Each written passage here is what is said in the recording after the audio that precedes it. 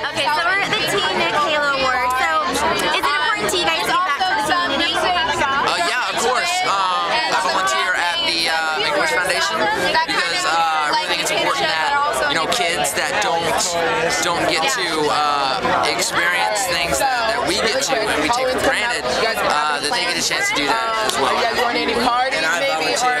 I'm a big brother, so I think it's really important for kids to have a positive role model in their life and everything. Just to lead them in the right direction or give them advice. I think that's really important as we grow to have people in our lives that do that.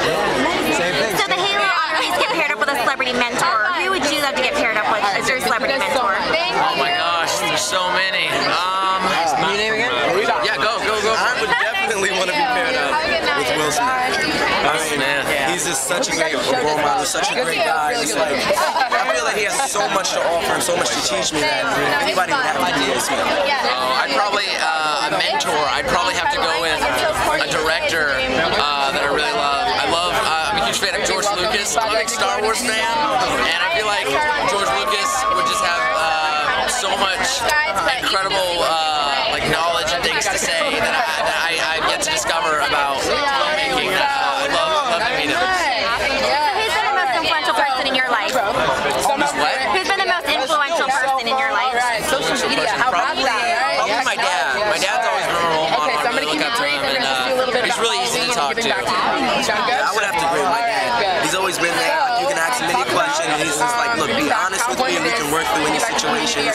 And he's always been there to just lead me in the right direction. But I'm not taking anything away from my mom because she's always been there. I love my mom. I love you so much.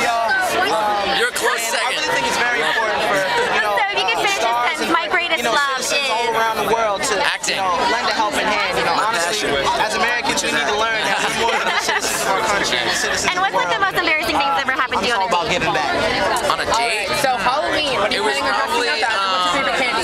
was on a Honestly, date, I think I might do a little nerd chic, I was really shy. I was younger, and I went to hold the girl's hand, and we were at kind of like at a social event, and she didn't think it was appropriate for her there to be holding hand, so she was like, not now. And it was the first time I went to hold her hand, and I was so embarrassed. It was really awkward. I felt really bad, but it was cool. It was dealt with. But I was really embarrassed. All right, great. Thank you so much. Thank you. I met a nice young lady and we went on a date. And as soon as we get to the movie, I'm like, what are you waiting for? And she looks like she's waiting for something. She's like, oh, my boyfriend. And then she's like, I thought we were just friends. And I'm like, you got me too. Totally. Oh, that was embarrassing. That's bad. Oh, man. And Halloween's coming up, so do you guys prefer trick or treat? I know. Probably treats. I'm a huge candy person. I love candy. All types of candy. Mainly, my favorite is sour candy.